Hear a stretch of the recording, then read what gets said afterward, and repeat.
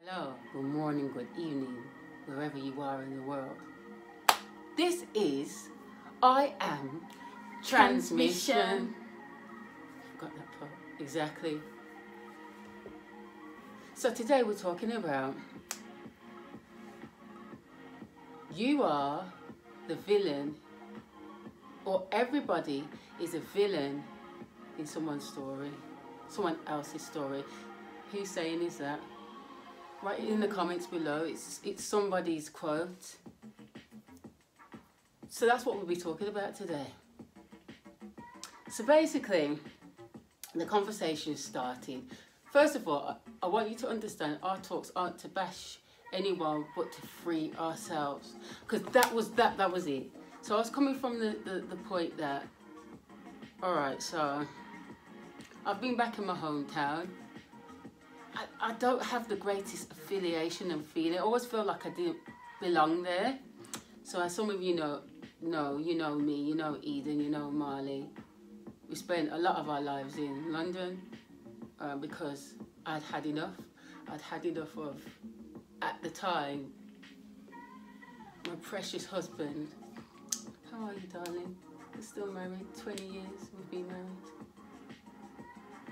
But you haven't been here, you left 17 years ago. That's another story. Anyway, I was just tired of leaving my house and people approaching me about my ish. Try not to swear. Like they knew my story better than me. I said to my cousin Alicia, who is now dearly departed, God rest her beautiful soul. You know what, I've had enough. I was going to uni and whatnot. She said, why don't you just come to London, innit? I'd not long moved out of her house because we were living together with Baba Eden. Excuse me, but I decided to stay because I wanted Eden to have a relationship with her dad. Is my fly down? Easy. A little bit. I wanted her to have a relationship with her dad, regardless of the weird stuff he was carrying on with, which I now know is the bastard. Narcissism. Yeah. He's a covert narc. Hello, flying monkeys and enablers. And it just didn't work out. I didn't understand what was going on. It was just stressful, and I was tired of people telling me all kind of stuff that just was not true. Now, in my life, I'd say people judge me from my younger days, 25 years ago to be exact, probably more, 25. And I've still got people judging me from 2 years of my life where I'd run away from home, where I'd become abused and promiscuous and lost.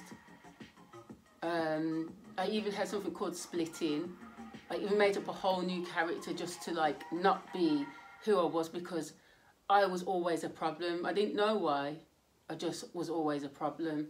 And so based off that, I feel like people just felt like it, and still feel like it's all right to make up stories because based off who I was. Then I've been so many different Naomis since then, and I'm still having to put people in a place and tell them this is not 96, 97 or 98.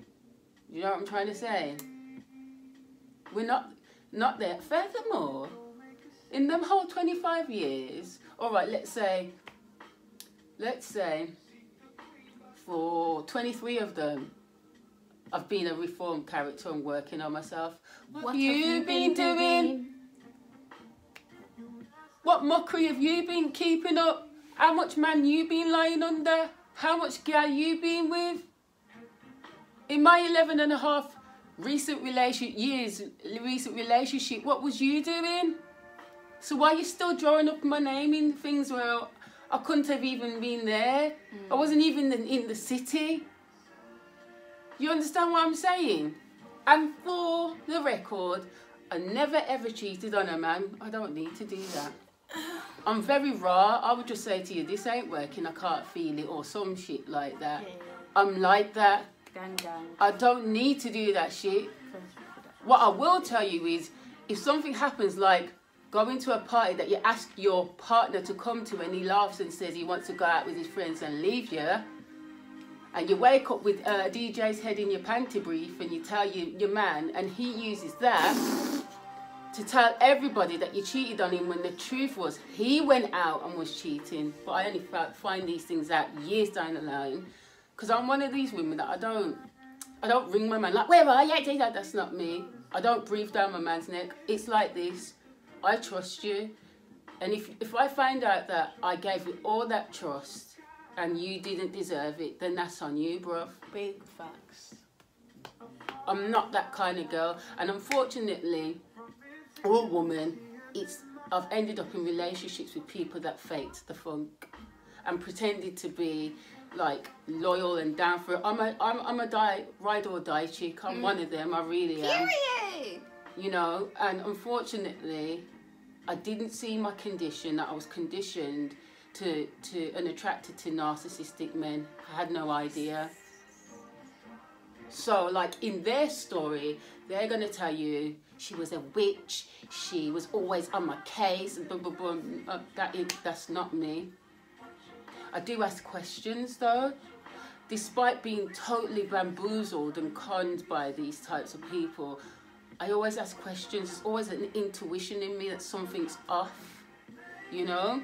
And people like that who are playing games and conning you don't like you to ask questions. Not allowed. So what they do is they go around and smear your name so that when you do fully wake up, by the time you start talking to people, everyone's decided you're this witch.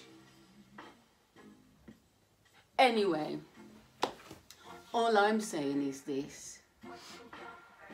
Everything is a lesson, and at the end of the day, there are times in your life where you probably are a cow. Occasions, maybe you're in the post office or something, you're the person that cooks people up in the queue. Okay, yeah.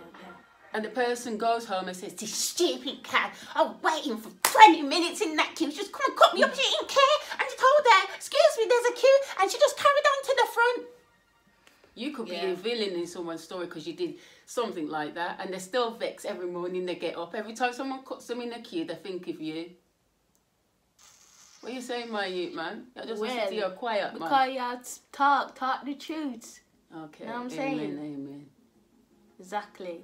What I can say, I have been a villain in a few people's stories, even though, like, I will admit it, and I've apologized to those people in particular. But there's one person, just one person that I can think of, where, like, I kind of violated them because I was talking about her wig at school because she came for me, innit?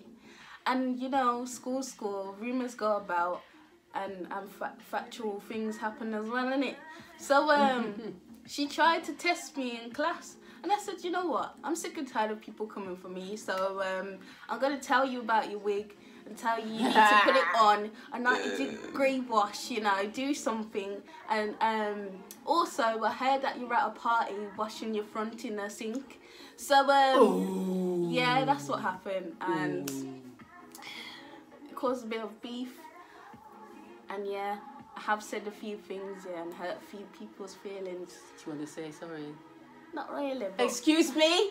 That's sinful. That's not righteous. Not You're trying to be really. righteous. Why don't you want to say sorry? I mean, I'll say it. Say, but you got to mean it. Don't just say it. You got to mean it from your heart. Of course. But I don't apologise for that situation, innit? Why is that? Because you don't come for people. You know, when people are relaxed and chilling and living their best life, you know, and just, you know, having good vibes, and you come and disrupt it. Yeah, it's true. You have to put them in their place. Yeah, it's true. Like, if I've done something really, really out of line, then, okay, I'll just be like, shouldn't have done that. I'm really sorry. I know I hurt you. Okay, admit it. I agree. But here's the thing, like, I accept that sometimes people don't want to forgive you. That's all right. Yeah. You got to accept that sometimes. You got to take it on the chin. But that doesn't mean you have to stay at that place. It doesn't mean like, all right, for instance, I give the analogy of a diamond. There's people walking around pushing ring in your face. Look at the ring every time they talk. You know what I mean? But that diamond was in the dirt. Yeah. It was in the. It's a dotty piece of rock, and it had to go through a process and a system to clean it and shine up to make it something beautiful. Something beautiful. Something that it has value. Yeah. You understand? It might have been a dotty rock, but no, you can elevate yourself out of the mire. Then touch. Exactly. Yeah? And become what the judge I want you to be. Or if you think you're your own God, just look at the world.